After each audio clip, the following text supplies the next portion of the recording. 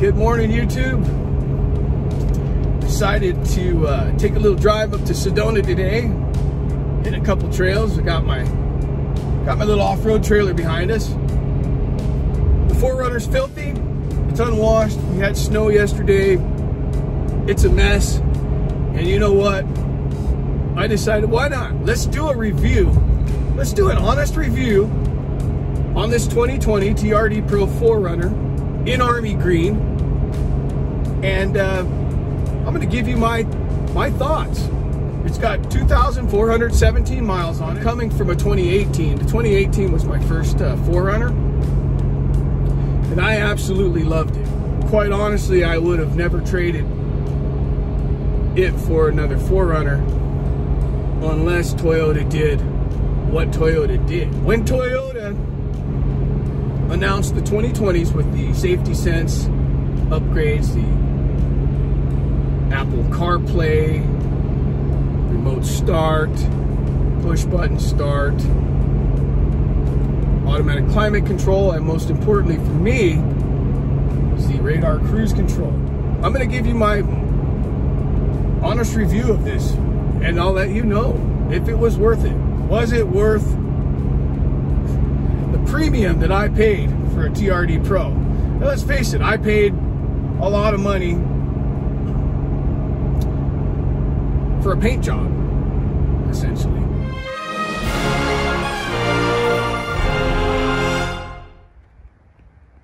Okay, let's do a little walk around the 4Runner now. And I'll point out some of the things that changed, and mostly everything stayed the same.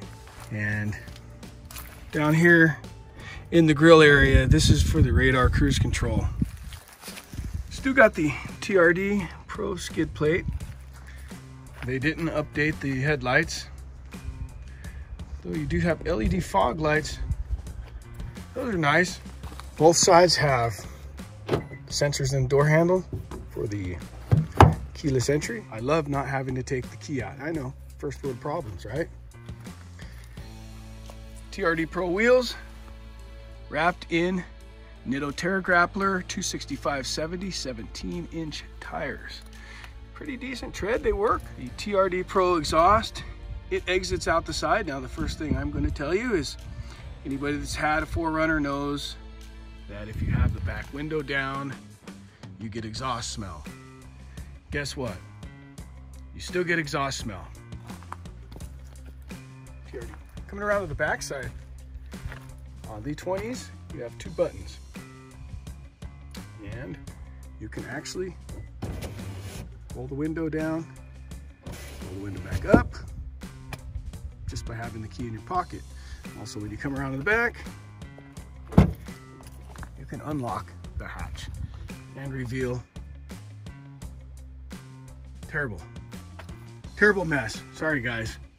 Recovery gear, sleeping bag, compressor and such, and nice microfiber towels for trying to keep this green machine clean. Nothing new up here for the 20s besides the Army Green. The rack's the same. Let's see if we can get a look under here. We got the box coilovers. I'll tell you one thing, this thing rides wonderful. It has a great ride, but it does pretty darn good for a stock rig. You'll notice we're pulling the little off-road trailer today, and it seems like it gets about 15.5 miles per gallon so far pulling this trailer. So about the same as my lifted one did. This trailer weighs around 1,000 pounds once it's loaded with stuff. It's not a very heavy trailer. Toyota didn't do the blind side mirrors in this. For whatever reason, they don't have blind side mirrors. They don't have turn signals in the mirrors. And you don't have the cool little parking lights that shine down on the ground, which those were kind of nice. And you would think they would have loaded it up with those. Fake hood scoop. One thing I will note about this paint is if you're going to wheel it, and I've been really careful. This is one of the first vehicles that I've been really really careful about trying not to scratch. But this thing scratches if you look at it sideways. It is not an easy paint color to keep nice. Paint is soft and it's going to scratch. You're going to have scratches.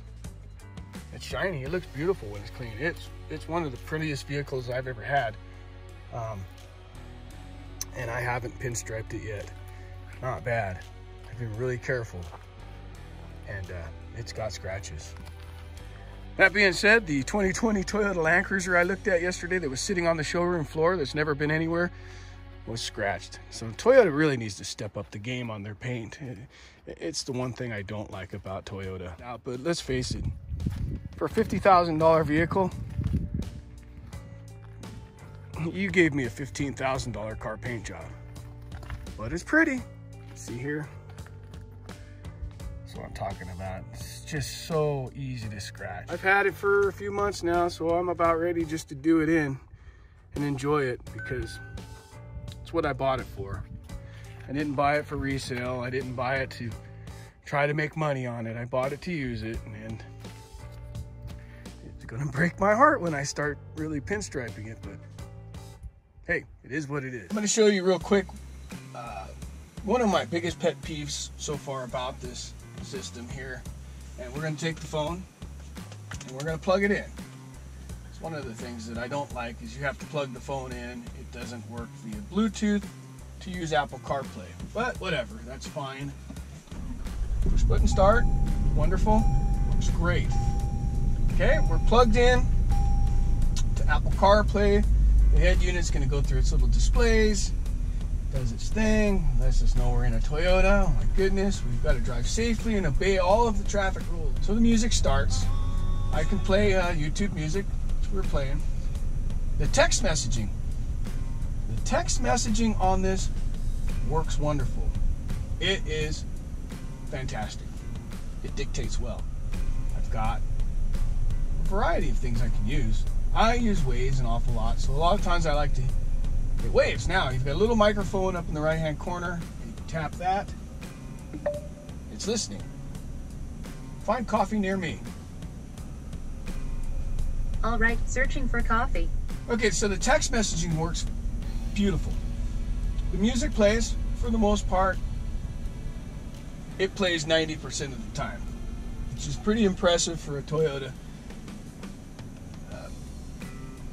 head unit. Phone calls, however, let's make a phone call, okay?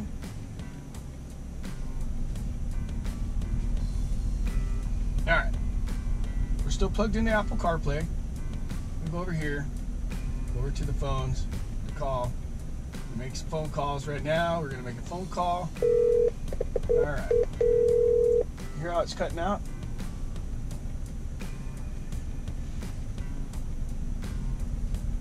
Hello.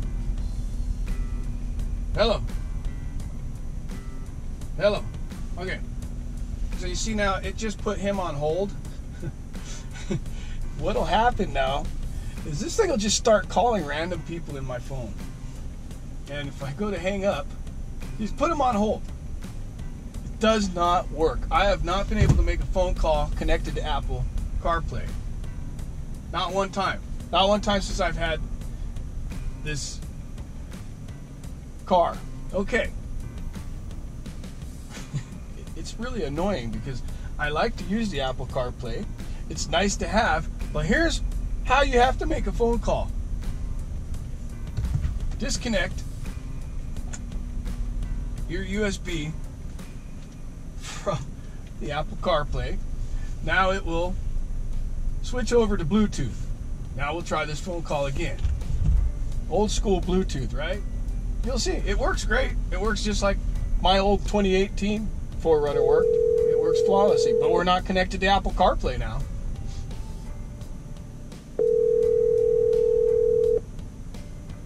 Hello. Hey, did you even hear me when I called you the first time? Because it instantly put you on hold and started dialing other people in the contacts, and the phone just freaked out. What do you mean the first time? This is the fourth time you've called. Right. So the very first time, See, when you called and said you were see going what to it call, does. What it does. So, what it does is I'll call, and then it'll put you on hold, and then it'll redial the phone again, and then you got like 3 or 4 phone calls going on. The Apple CarPlay does not work. I cannot make a phone call with this $50,000 vehicle. I'm talking to you old school, like you would in your Tacoma, like I would in my 2018 4Runner. The Apple CarPlay does not work. If I plug my phone into the system, I can't make a phone call. If somebody calls me while I'm listening to music, I have to unplug the damn thing. I have to wait about 10 seconds for it to come back over to Bluetooth, and then I can receive the call. It's not great. Thanks for being a guest on my channel.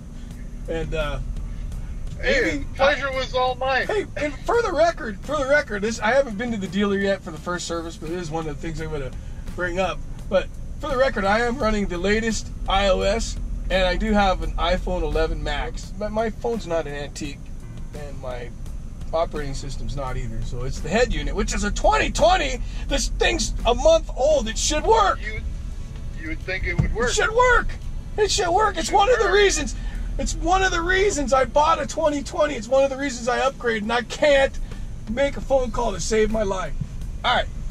So you saw that. That doesn't work. All right. Now that we know that the Apple CarPlay doesn't work, I'll show you some of the other features Toyota have updated. Still got the auto dimming mirror, and you've got your crawl control and all your various 8-track locker. This I haven't tried out. Now this is supposed to work like OnStar, and I think you hit this and you can call somebody for an emergency. I'm not sure. Steering wheel, very similar to the previous years. A couple little deals here. Now these are buttons for the lane departure warning and your radar cruise control. So this will let you set your distance. Still got the old school cruise control stock. This is one of my favorite features though. I do love the fact that I can just keep the key fob in my pocket and just come up here and hit a button. She'll fire up. It's wonderful. Now, the stereo is not so wonderful. See, it's got to go through its whole thing. It's not great. It's not great. This, however, works pretty decently. Climate control. I like that. I like the dual zone climate. I like the dual zone climate control. Here's the USB port for the Apple CarPlay. Still got the big old school knobs up here for your AC control. Nice knob for the radio. I like that. Got all your apps up here, which is nice. I mean, it's nice in theory, but it doesn't work well at all. It's just really not great. You know, that's one of the major disappointments I have with this car. And it was one of the reasons I bought it. Move over to the screen here. 16 miles per gallon. That's not bad, right? That's pulling a trailer. It's decent. You've got a whole bunch of different things. That's a nice feature right there. That is cool. I like the fact that it shows you your actual tire pressure, and no, they're not 2 psi apart. Right side of the vehicle's in the shade, left side's in the sun.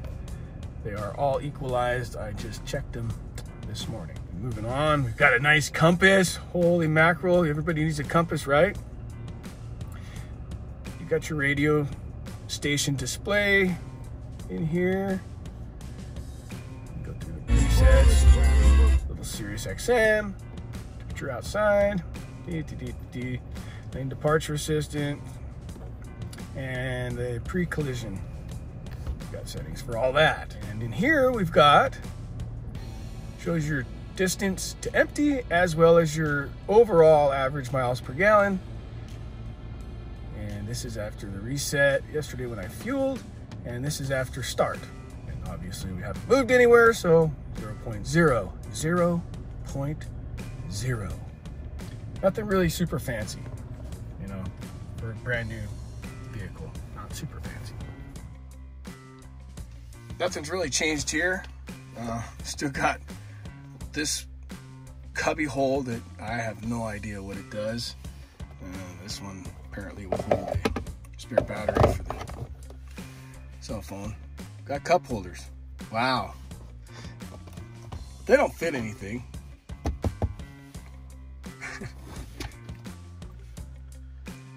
The interior's not changed a whole lot. I thought it was kind of cool. I never had a vehicle that had this, but you got your high beams, right?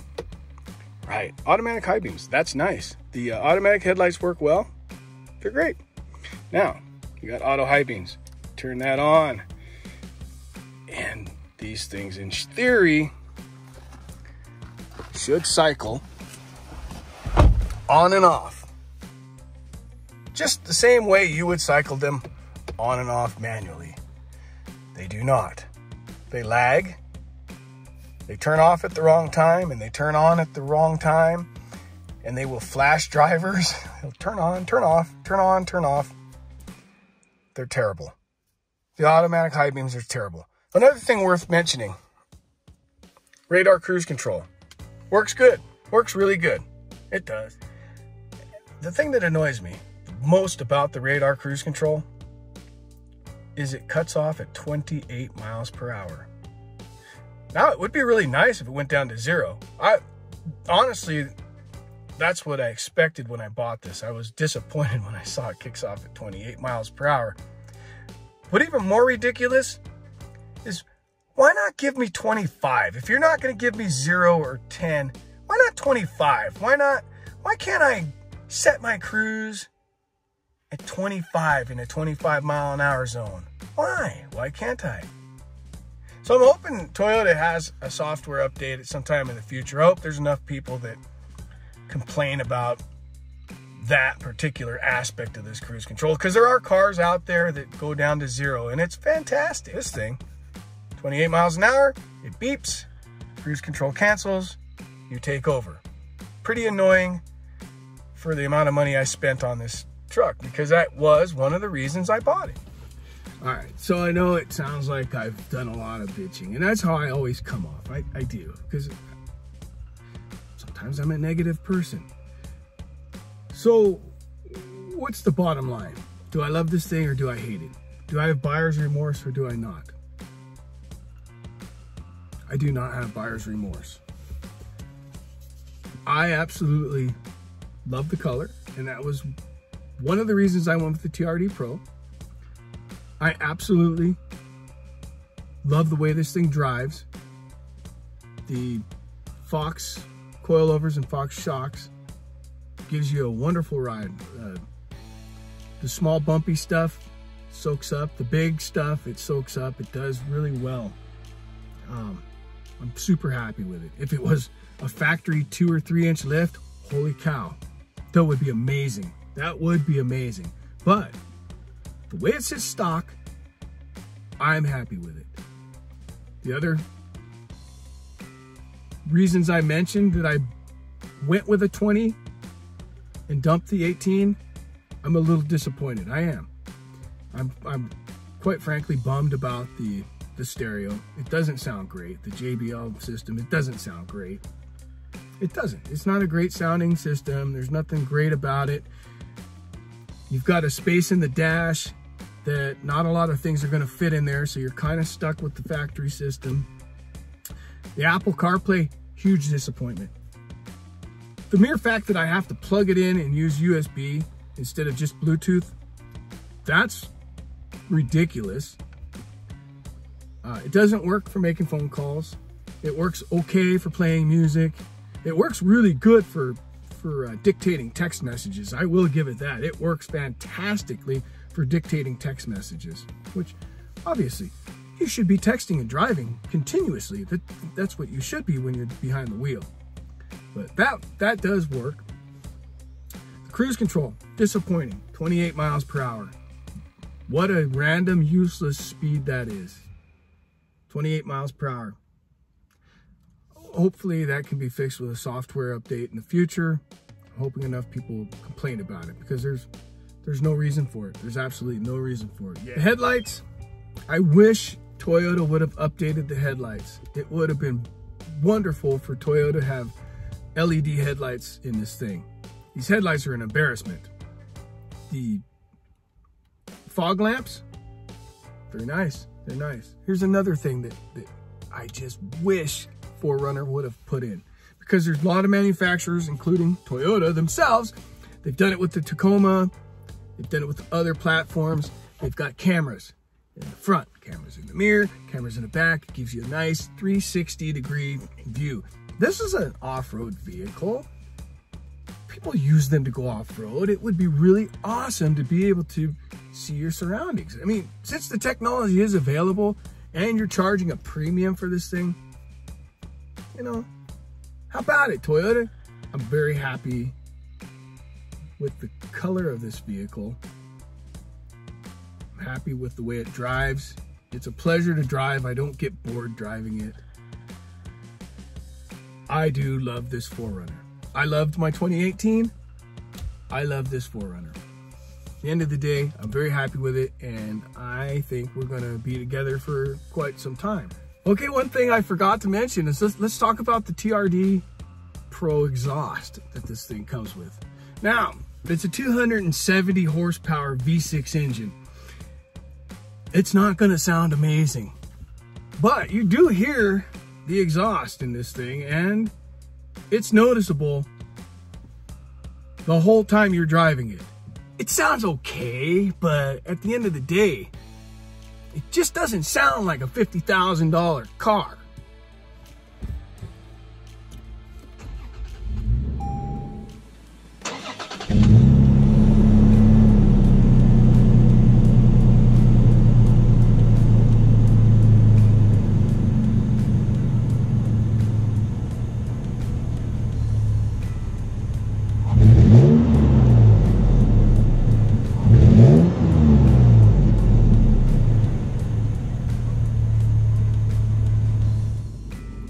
I don't know if I'm in love with the exhaust. It should have been I don't know.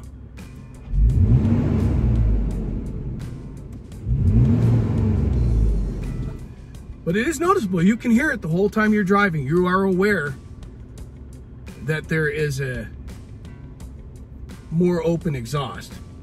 No performance gains from it though. There's zero performance advantage. This thing doesn't have any more power because of that exhaust. Bottom line is, I love this 4Runner. I'm still a Toyota fanboy. And guys, I really do appreciate you watching my insanity. I know I go off on just sideways, like, oh, here, let's look at it. Oh, shiny thing, let's talk about that. I know. I do appreciate you guys watching though, I really do. So if you haven't liked and subscribed to the channel, I wish you would, because one thing you don't know, and I don't either, you never know when a new video is gonna pop up. Could be a couple times a week, might be once a month. I don't know, guys. Thanks so much. Have a great day.